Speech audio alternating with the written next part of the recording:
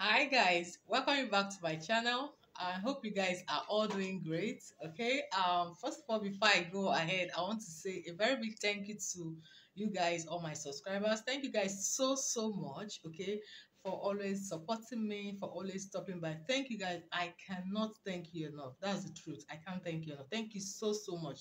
And if you're new to this channel, you're welcome, okay, and please don't also forget to subscribe as well, okay.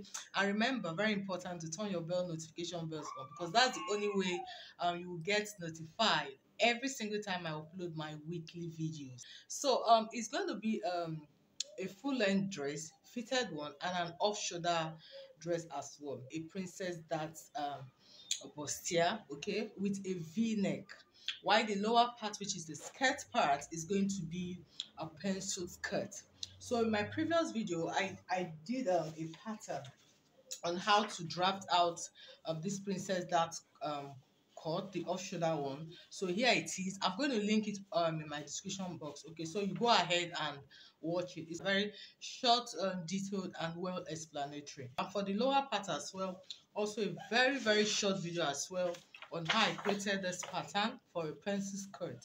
So this one was actually for a shorter one, and just like I said there, all you need to do is to extend it to any length you want, whether be it a short, a three-quarter, or even a long a skirt. Anyone, your own is just to extend the length, and it's quite easy as well. Okay, yeah. So I have this all linked up. Okay, so you can go ahead and watch it. So what I'm going to do, the beauty of this, why it's a pattern, all I'm going to do is just to transfer all this pattern to my fabric. I'm going to cut it all out, okay, and join the piece together. So the main concentration for today's tutorial, I'll be showing you how I created the draping, because the front skirt is going to have a draping and also a flounce. Okay, yes, I will show you how I'll create the draping on the skirt and also the flounce as well. Okay, so what I'm going to do is to go use my patterns, cut my pieces out, and join it all together. Then I'll come back to show you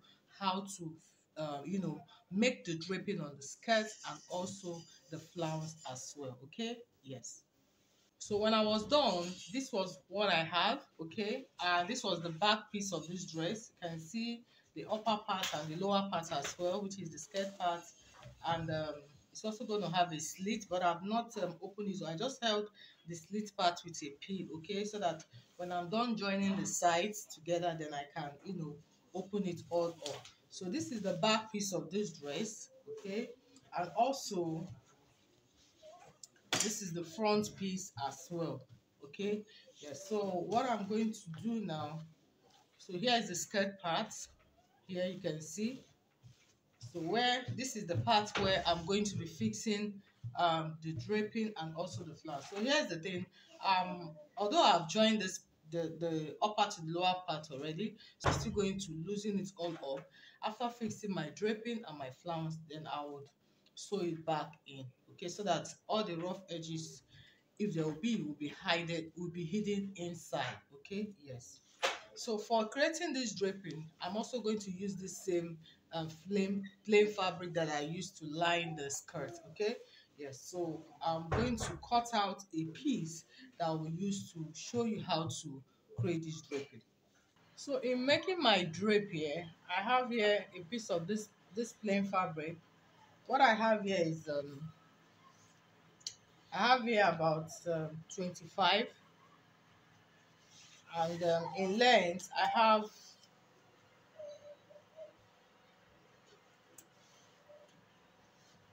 44 here.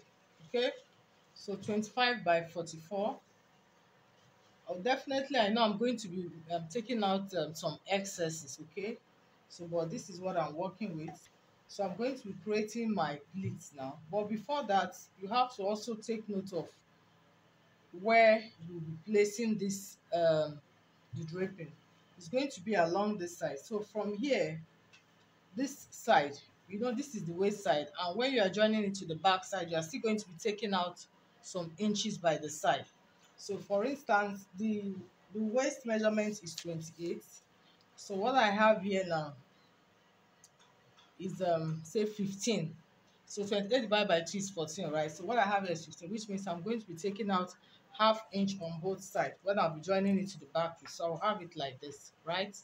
Okay, so I'm going to be placing this, although the draping, I'll place it such a way that it starts from this point to, not necessarily towards the end, but say to the dot line. I have a dot line here, the two dot line here, the center, there's a first dot line, then the second dot line towards this other side.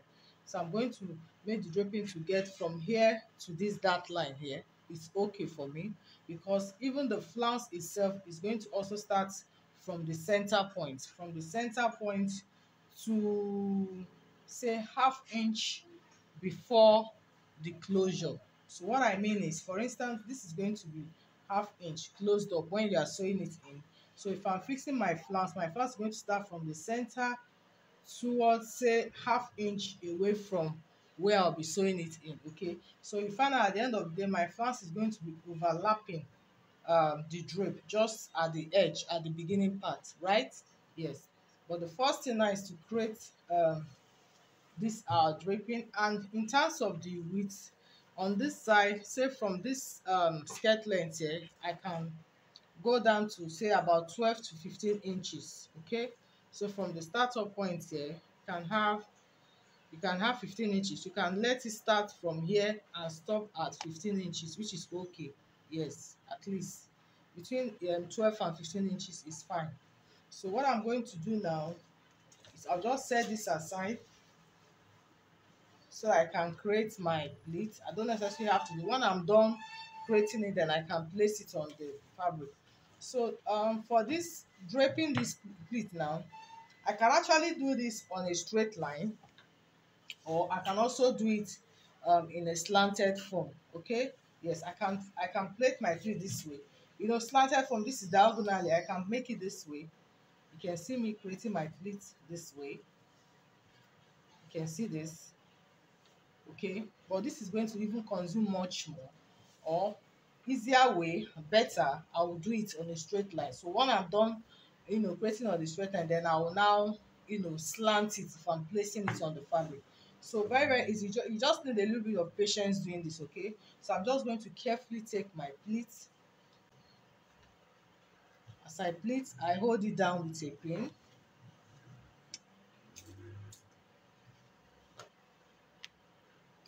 So it's going to really you know, require a lot of patience doing this. Okay, so I keep holding down with a pin to really have this in place because of the nature of fabric I'm using. So this is the first piece I've created, then I'll go to the next one. You can see this.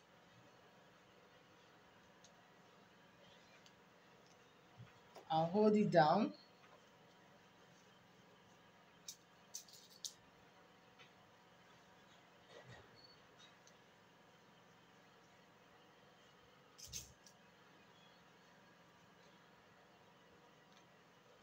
So I'm done with the second pleat. I'll move to the third. This is quite easy. All you need is just to, you know, take your time and carefully create a very neat pleat. Okay, you see what I'm doing? So you just follow the process. You keep doing this. You see, you keep doing this and holding it down with a pin. Just pick it, not so much and not too tiny. You see, keep pleating and holding it down. Keep pleating and holding it down. So when you are done, you can now, you know, give it a good press so that it will be well relaxed.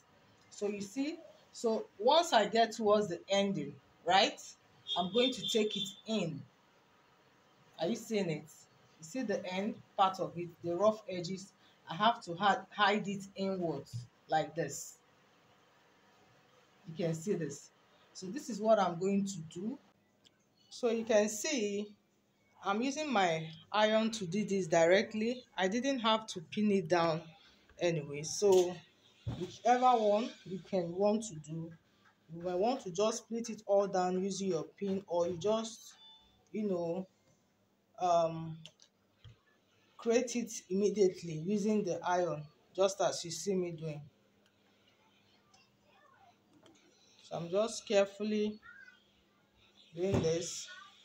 As I pick, I take it all in. You can see from the edges.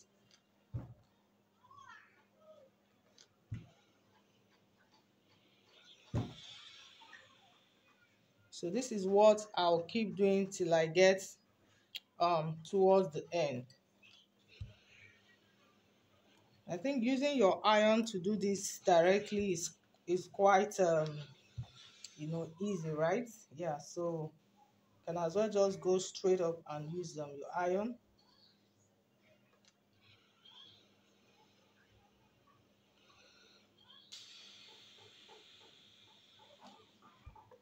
So just like I said, when you get towards the end, you would fold it all in. Okay, you fold the end inwards. You can see this to give you the final pleats.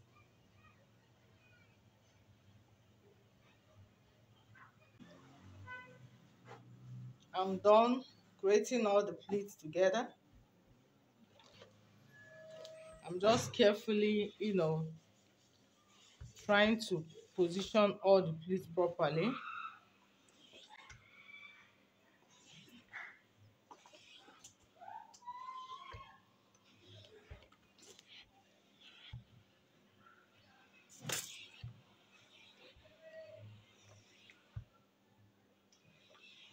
So here we're done. So for me to have this properly in place, I'll just take it to my machine now and run a stitch towards the end and also at the other end as well. I'm going to do this first before come to place it on my fabric. So for the flounce, I'm going to be putting in my flounce from this center mark here to say ½ inches before the end of the upper part here. Remember, we are going to be sewing ½ inch. So if I take it from here to that place, so I have 7 inches. So I'll just stop at 6.5. Okay. So but now I need the length of my flare. So and I'm going to use like over 120 inches. And how did I get that? I just did a rough estimate. Okay. So I just assume, you know, my flounce is going to be going like this. So I'm just, you know, just a rough estimate. I just sketch it this way with my tape rule towards the point where it's going to stop, which is going to be from here to like 16 to 18 inches. Okay, yes. So with that rough estimate, I had over 120. So that's what I'm going to work with. So in order to get a very full flare to give me that flounce effect, right? So that 120 inches I'm working with, I'm going to divide it into 3 or 4. So I divide it into 3. For instance, what I have is going to be 120 divided by 3, so I'm going to have 40. Then in order to get a circle, because we're going to cut it in form of a circle, I'll divide it by 6.28, which is going to give me like approximately 6.4. I can just say 6.5.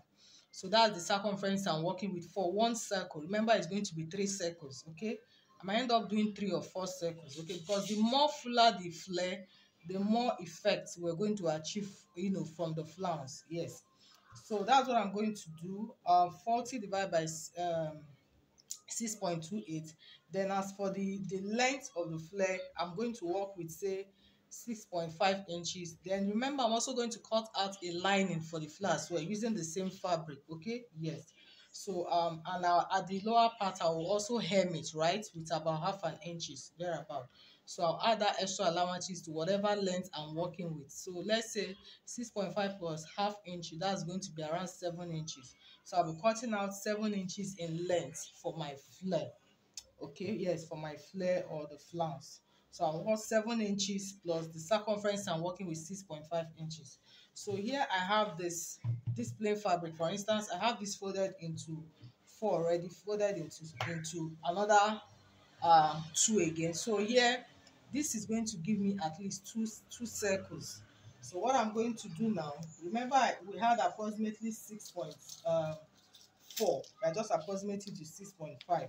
So I'll use it to mark my circumference. So like this, I'll get 6.5 all the way. Okay, so if I have 6.5 here, remember the length I said we're working with like 7 inches.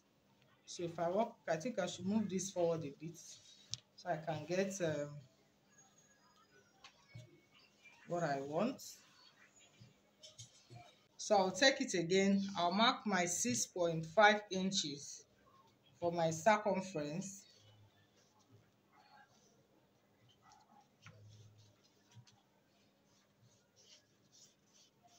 Then I'll mark the length of the flounce. I said 7 inches. Let me just make it 7.5. So I'll take it from here. I have 14, so I'll take 14 all the way. Remember I said we're going to be cutting out 3 circles. So I'm taking 14 all the way. So I'll be cutting this out.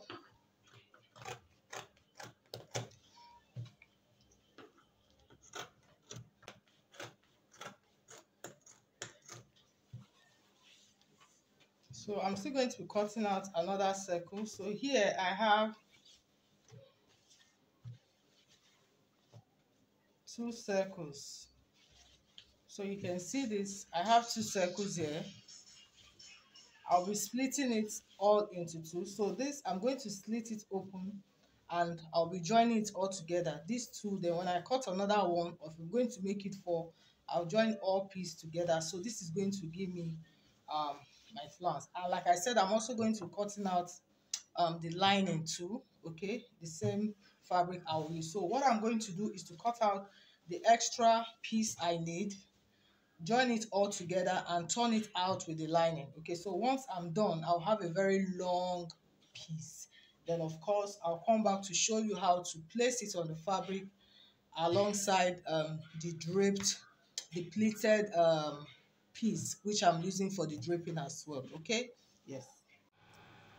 So you can see I'm done with the pleats.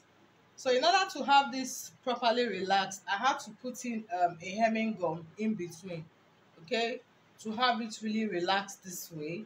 Okay, so the next thing I'm going to do now is to position it the proper way it needs to be. So remember, I'm using this second dart line as a guideline, and also the length from here we said should be at least between 12 to 15 inches. So I have 15 inches marked here as a guide.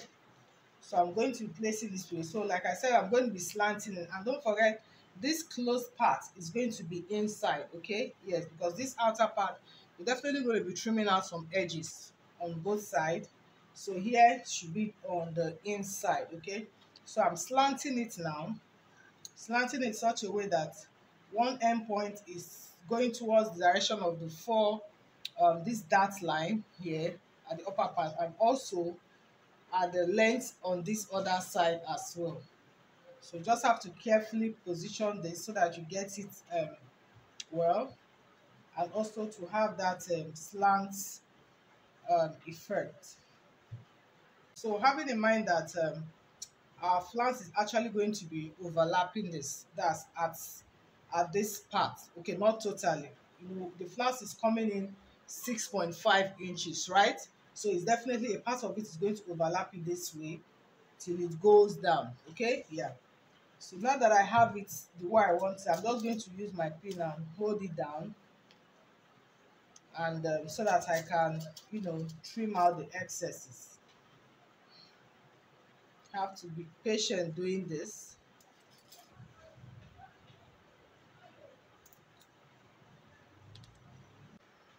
So now that I have this in place, using my pin to hold it down, so what I will do now, I'm just going to go to my machine and run a stitch at the edges so that I can have it in, well placed.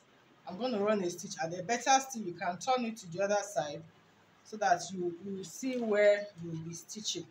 Okay, so if you see from the other side, I'm going to be stitching at this edge, just all the parts where I have the draping. I'm also going to take this down here, okay, just at the edges. So once I'm done, then I'll trim out the excesses, okay? Yes, I'll trim out the excesses.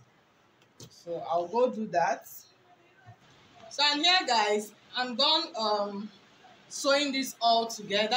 You can see this well placed. So what I'm going to do now is just to trim these excesses here, following this shape. So I'm just going to trim that later on. Okay, so the next thing now is for me to, fix in the flounce. And so here I've turned this all out with the lining.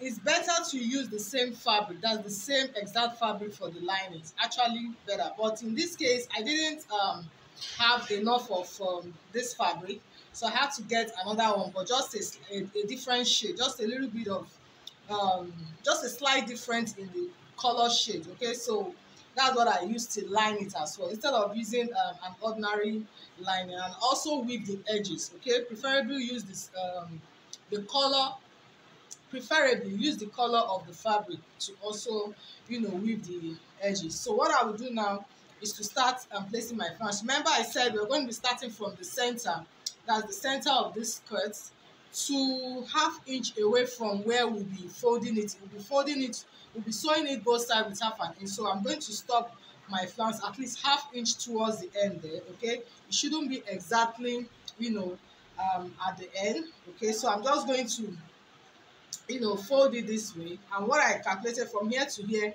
I have about 6.5. Okay, so I'm just going to place it from here. See, I'm folding it into two first at the first stage. Okay, so it's quite long. So here I have over 140 actually. Initially I calculated 120, but I ended up having 140. So depending on how you want it, you can actually stop at any length you want and maybe trim out the excesses, or you can choose to utilize it all, whichever one you want. So what I'll do now is just to carefully create this flounce effect, and you need a little bit of patience in doing this. Okay, so here it's important to also have it properly in place before you start maybe pinning it down or something. So you can see, and also as you are doing this, you will also be hiding the edges inside, more like the top part is going to be overlapping the lower part, right? So I'm just carefully create my flounce. So there are some parts where I had seam lines because I had to join flares together. So I try so hard to also hide it inwards, okay, so that you don't have it showing on top. So you see what I'm doing, making sure that these edges are hidden inside. As I go this way, I take it all in and make sure it's tucked inside. You can see this. So you just keep doing this till you keep doing this till you get to your desired length.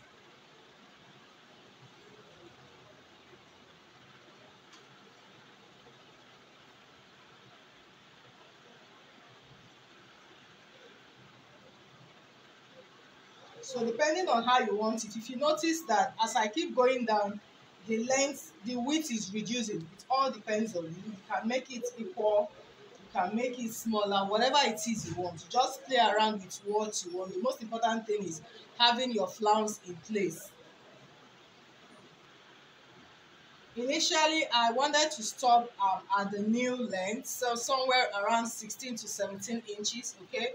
But I feel that I should, still take it down, okay? So like I said, it all depends on what you want and the length where you want your, your flounce to get to.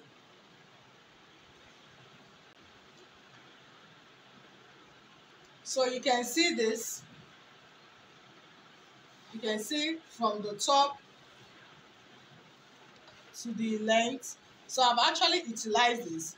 So this is just how you create this, okay? So I'll still have to adjust this properly, okay? So this is just an illustration, so you see how it's actually done. I'll still have to adjust this properly, maybe to make it to be more aligned and all that, okay? So once I'm done with this, what you're going to do now is to take your pin, and at every point where you have it, just carefully pin it all down so that you have it in place.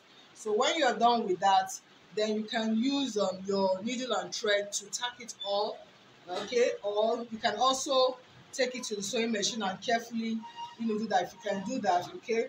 So preferably I might want to use a needle and thread for this, okay, so that I don't have it all moving around and all that, okay? Yeah, so that's it, guys. So once I'm done having it in place at your desired length, then at this top part I will also sew it down. Then after that, after I must have also trimmed these excesses here, then I can now place the upper part of this dress and sew it all up, okay? So that will be it. You can see the draping and the flounce is ready, okay? So that's it, guys, on how to make this beautiful piece. And that brings us to the end of today's tutorial. Thank you so much, guys, for watching. If you find this video helpful, please go ahead and like my videos, okay? Share, I will appreciate it a lot. Also, if you have not subscribed to my channel, please do. I will also appreciate it. Once again, thank you to all my subscribers for always supporting me and stopping by as well. Till I see you on the next video, have a beautiful day.